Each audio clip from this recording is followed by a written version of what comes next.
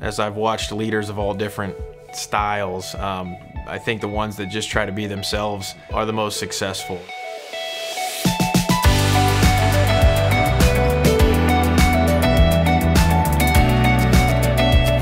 Taking on the leadership of a 170-year-old company is quite an interesting thing, really. When I got the opportunity to become president, it was very humbling for sure.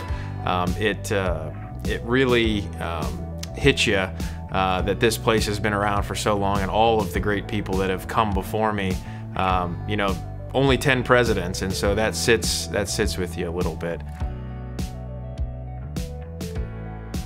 What I try to do is just to sort of cast the vision of where I think we need to go, look for opportunities for the business and look for things that could cause us problems, and then turn them over to the team and the smart folks in our organization to actually get those things done. And from there, I just help them clear roadblocks, and so you really become a servant to them to make their job easier. So you know, sort of identify the problems and then do all you can to make it easy for them to overcome those.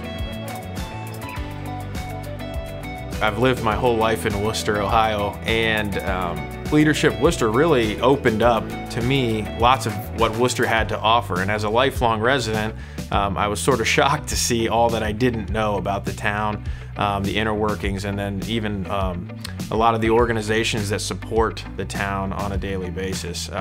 It was a really neat program, and you combine that with actually furthering your leadership skills with Rod Welker and the team there, and I think it's just a fantastic program I would recommend to anyone.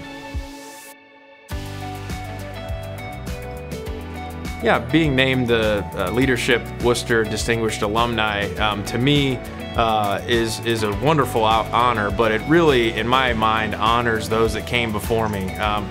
The reason I'm distinguished is I got a job that distinguished people have had before me.